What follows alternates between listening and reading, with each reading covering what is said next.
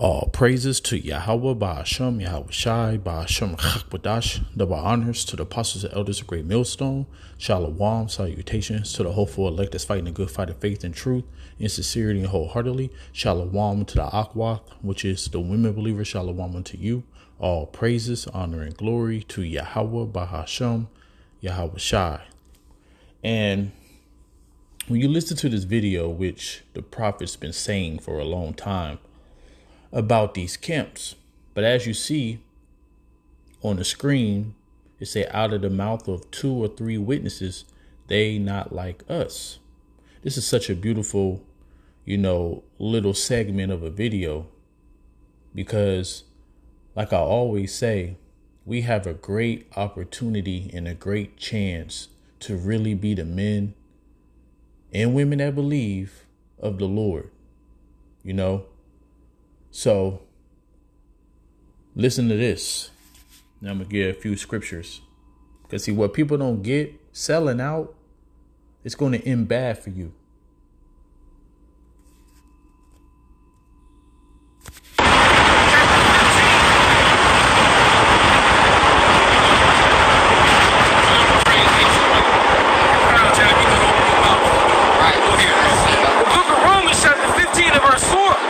Whatsoever things were written aforetime were written for our learning, that we through patience and the comfort of scriptures may have hope. And we have hope through what we've learned. But our people are still denying the promises, and in particular the MOTP. Saying that it's sin and all this other bullshit. Well, them guys are, them guys, they mentioned Isaiah 5:22. Them MOTP deniers. Those are the takers of the bag. We just don't just call them that. The takers of the bag. Right? Them guys are the takers. You got a 501c3 charter, you're definitely one of the takers of the bag. Right? Because it just won't, because extra goodies came with that. Probably a couple of Hellcats, a couple of boats, some building payments, some house payments, some goodies came with that. Right, Elder. So, like, that's the spirit you said that, Elder. Me and the brother Yashari was just in the Dunkin' Donuts. In this random take, he was talking to us, and we was like, nah, bro, like, we don't do none of the other shit no more. We teach the scriptures.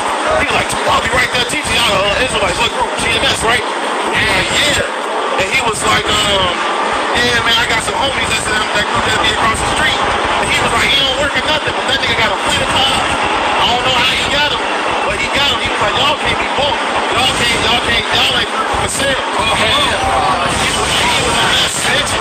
And it just happened today. That's why I said it's a spirit that you just said that. Wow, and I'm glad he got caught live. Alright? He got caught live. The Lord's will. I'm gonna use this footage again later on. Alright? And just a random guy. He said that. He said that dude don't work or nothing, but they got a fleet of cars. Yeah. So, but wait until the other brother, the brother that he actually went to Dunkin' Donuts with, he gonna come and he actually going to back up the brother's claim. So let me get this real quick.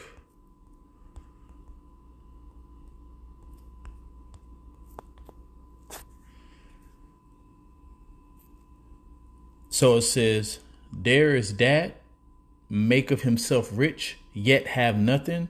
There is that make of himself poor, yet have great riches. See, what people don't get is that the Lord ain't never brought us over here in captivity for us to get rich. We're literally on punishment. And the Lord talks about, spiritual riches, which the spiritual riches is wisdom, knowledge, and understanding, which is going to manifest into physical riches. See, right now, our people, they'll sell their soul. When you go to John 10 and 12, it said that the hireling cared not for the sheep. So these bag takers, as the elder Malcolm out of Great Millstone, Chicago. So I forgot to say who this is. So what the hell happened? So, yeah, so the man with the glasses in the green, that's Elder Malcolm from the Great Millstone, Chicago. But yeah, so, you got these people out here who thinking that having cars, having clothes, having hoes, having materialistic things, that they doing something. But if you knew prophecy, everything in this world that you have, you're going to lose. All right. So I just want to ram off a few scriptures and then continue the rest of the video. See, the Lord said, hearken, my beloved brethren, have not the Most High chosen the poor of this world, the poor of this world, not destitute, not you on the street, you know what I'm saying, begging for money, but no, a regular man or woman who live paycheck to paycheck. The Lord always say he's going to provide for his, so we have everything that we need. Might not be able to get everything that we want all the time. And sometimes you are able, the Lord, blesses here and there. But the point is that overall, you're not going to be a man who could just, basically just money just coming, what they say in the word, out the wazoo. It ain't going to be no whole bunch of income coming in, because that will corrupt you. So many scriptures. I don't want to make this video too long. I want this video to be highlighted of the video. All right. But because I can get about 50 scriptures on this. But what's the point? The point is that these camps out here don't got it, man. They don't got it. That's why, even you go on Google right now, IUIC. I think the apostles checked it last year. Why is a Hebrew Israelite camp worth 150 million? That don't even make sense. You're supposed to just be out there preaching the word, But yeah. And then one more.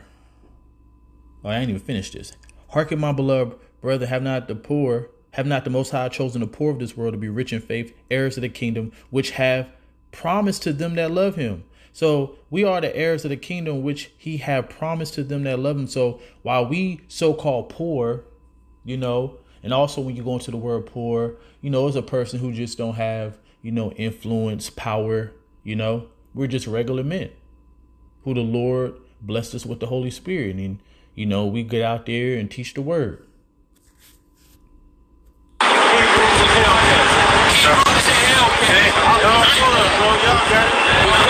carbon balls.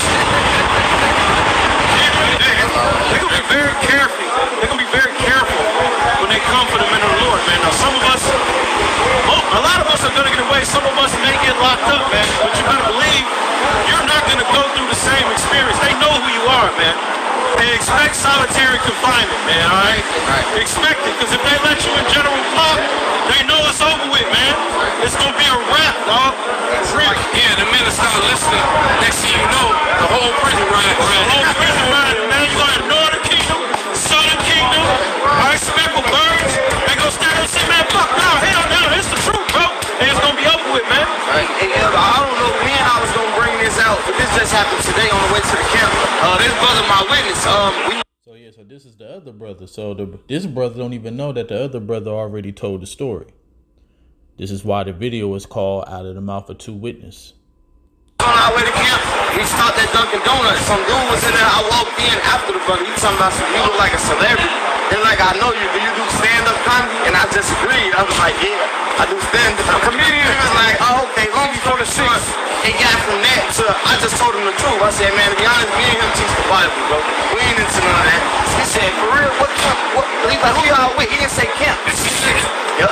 No. I want you to continue telling that story. Yes, sir. But see, out of the mouth of two witnesses. Right. They didn't coordinate this. It just happened. But go ahead. That's right. So I want to get this, then let him finish his story. Because this is what these Israelites don't understand. And then not even just these camps. I'm talking about like this regular Jake period. People really thinking that because they got money and that they have a little something in this world, that they're going to be okay. But see, when you know prophecy, and let me put it like this. I can't even say if you know prophecy. If the Lord have blessed you with the faith, because you can hear about it, Somebody could tell you about prophecy over and over and over. I mean, this is why you have scoffers on the comment board. They heard about the prophecies over and over and over, but they still talking shit, right? So if the Lord have given you the heart to understand and the faith to believe it, then you really should not be caring about riches. It's nothing wrong with money itself. The scripture said the love of money is the root of all evil. But see, the problem is that money in this world brings demons upon people because you have a lot of access to wickedness. The Lord willing, I'm saying it right. Access. I think it's access. But yeah, so there is a sinner that have good success in evil things, and there's a gain that turn up to loss, because that's the conclusion of the matter. You're going to have it right now, but you're going to lose it in the very, very near future. And you have a lot of evil people that are successful in their wickedness. False prophets is successful in their wickedness because Edom will pull them to the side and say, hey, I need you to corrupt Israel and, show them a Hellcat, maybe a harlot in a house. And, Jake is head over heels. Okay, cool. I wasn't shit when I was in the world, so I guess I can do this. This is nothing. And that's what these people do. There is a gift that shall not profit you. And the scripture said, never trust thy enemy. All right. And there is a gift who recompenses double. Don't you understand the judgment that's going to happen unto you? The judgment that's going to happen unto you for you perverting the truth. Remember, Luke 12:47 talks about the ones who knew the Lord's will and didn't keep it shall be beaten with many stripes. So now your judgment is going to be double. And it says there is an abasement. That's us. We just, we cool with our daily bread. The Lord give us what we need. Because of glory. There is an abasement because of glory. And there is that lifteth up his head from a low estate. That's what the Lord is going to do to his men. Now let's. Yep. No. I want you to continue telling that story. Yes, sir. But see, out of the mouth of two witnesses. Right. They didn't coordinate this. It just happened. But go ahead. That's right. So, long story short, I told him, the brother was like, yeah, we in Great Millstone. He was like, for real? And he started listening. The brother said something. He started listening to him. He was like, hey, man, I'm going to tell y'all this. I love y'all. He said, hey, man, I just got out of jail. Hey, all you brothers out there that are watching, you need to soundbite this. And you need to soundbite both these. And you need to play this in your videos. Right. And for everybody in this camp, as a matter of fact, the whole Midwest, that's the order. Everybody's going to soundbite. And I listen to my elders. That's the reason why I'm doing the video. I'm from the Midwest. I just don't live out there no more. But I was going to use this clip anyway, But yeah, man, this is a beautiful clip because what the Lord is doing, something as small like this, just a random man that they meet at Dunkin' Donuts. That man is a friend with a person from a particular camp, which he's going to say in this video. And he's talking about how this dude, he don't work, but he got a whole bunch of cars. And and the dude that was telling the story, like, he just marveled at it. Like, how this nigga got all these cars?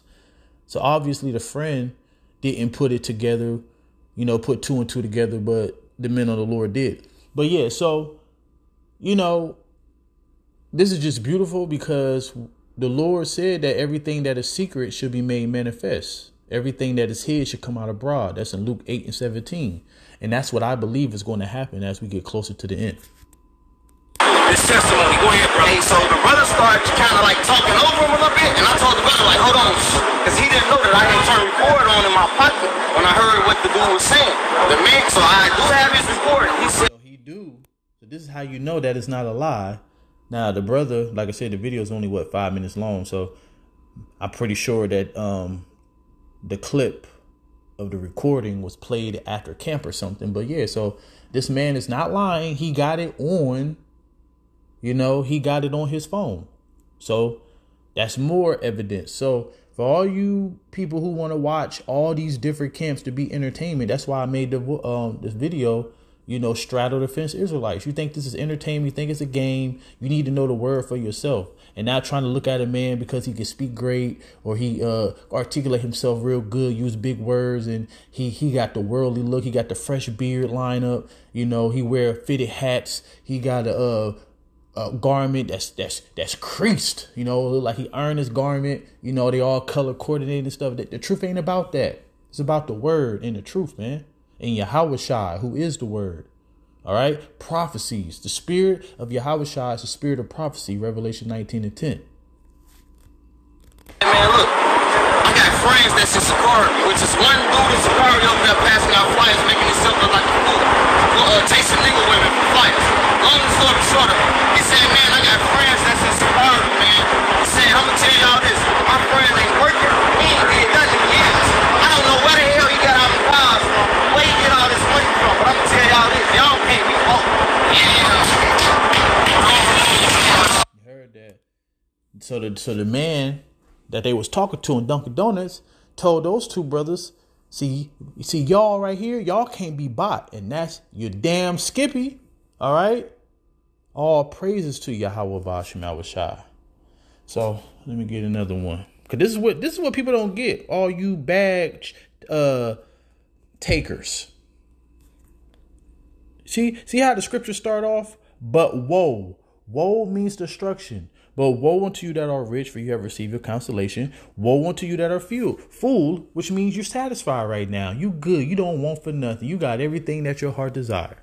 Woe unto you, for ye shall hunger. Woe unto you that laugh now, for you shall mourn and weep. So what is the opposite of this? Because the scripture says in John 16:20, the scripture that I always quote, the world shall rejoice, but you, talk about the men of the Lord, shall mourn and weep. So the Lord is going to turn our mourning into joy. The Lord is going to turn us being poor into great riches.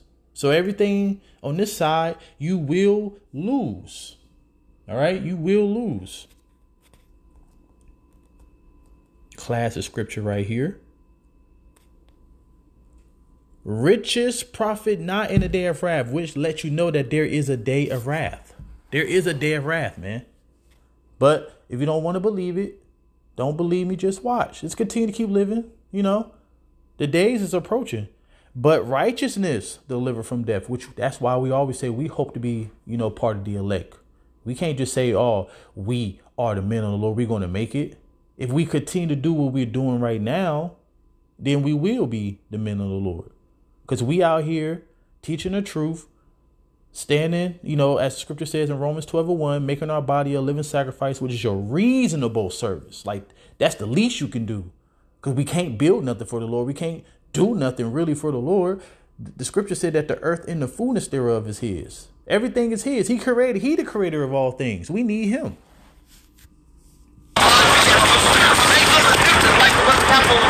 They know the difference. And even within the camp, man, they know that GMS are the ones that do not sell out, man. That's right. And what did the Most High say? What scripture is that? It says, say you recompense me or recompense, and speedily I should recompense upon your own. That's Joel 3 that he's quoting. But you can use it for this situation. But basically, Joel 3 is going into these nations that put us in captivity, basically sold us to Esau, Edom. And the Lord is saying, oh, so since you did that, you think you ain't going to get be recompensed swiftly? Our Father owns everything. There's nothing you can pay us off. Right. There it is, man. It happened at Hyde Park as well, man. I was at Hyde Park one day. It was on Sakari again. They were teaching over by the church. And the dude was like, hey, man, it's beautiful to see so many of our Hebrew brothers out here teaching. But he was like, y'all got a different spirit on y'all. The capo just told him shit. They not like us. And that was the conversation. He was like, y'all got a different spirit on y'all. 12, baby, it says. Yeah, because they not like us. All right, go ahead. We're going to go into this Ezekiel, the 7th chapter. All right, about the 6th started verse. All right, that's the end of the video. So to finish off with these couple scriptures, because when you go into this scripture right here, right, this is a twofold scripture, but I want to just stick to the first fold because that's relevant to the video. So I know your works in tribulation and poverty, but thou art rich. See? So you got people out here who look at us as bums. They make all these jokes and stuff, don't even know what we have, but they look at us as bums. because when it comes to the other camps, look at a Great Millstone camp and look at the other camps. Most camps have, uniforms. That's what I call it. They got on shirt. They got shirt with fringes on it. And then they have their little logo on it. You know what I'm saying? So they all color coordinated and looking all organized, stuff like that. But you go watch a Great Millstone camp, you might have a wrinkled garment. You might have a person with a green garment, a purple garment, a black garment, a red garment, So not color coordinated because we just out there preaching the word. But the Lord said, I know your works and tribulation and poverty, but thou art rich. And I know them, the blasphemy of them which say they are Jews and are not, but are the synagogue of Satan. Because when you read Jews in the New Testament, those are the ones who knew. They grew up in the customs. All right. They knew who they were. They weren't Gentiles. They wasn't Hellenized, as the Greeks. They grew up in the customs. So this is why he's saying that they are not Jews. These are not real men of the Lord. This is not the Israel of the Most High. All right. Yeah. Naturally, fleshly, nationality wise, you are Jews, but the Lord is referencing that they're not the real men of the Lord. All right. That's the first fold of it. And like I said, this is a twofold scripture because we use the scripture too, to show how Esau, Edom, they're not the people. But, so, and then the Lord said that, right? Behold, I will make them of the synagogue of Satan, which say they are Jews and are not, but do lie, but I will make them come and worship before your feet and to know that I have loved you. So what did this mean? Because they're not going to make it into the kingdom in the first go around. They're actually going to be the children of the men of the Lord. And then as they get older, they're going to have the stank face. They're going to have, the humiliated. They're going to hate themselves. So I'm going to end it on this just to back up the point. Now, when you read this chapter, you can start from 22. Oops. Yeah, that was a spirit. See, all right. So if you start from 22, right? This going into the kingdom of heaven, how the Lord is going to deliver us from the heathen and bring it into our own land. But right here, it said, then, all right, then shall you remember your own evil ways and your doings that were not good, and you shall loathe yourself in your own sight and for your iniquities and for your abominations. So that's what's going to happen to these bag chasers, bag takers, you false prophets, and regular men and women of Israel who don't want to believe in the truth. All right. So this is what's going to happen to you. Lord willing, I ain't a part of that. But yeah, so hopefully this video is edifying. And all praises to Yahweh Bashem Al Shai and Shalom.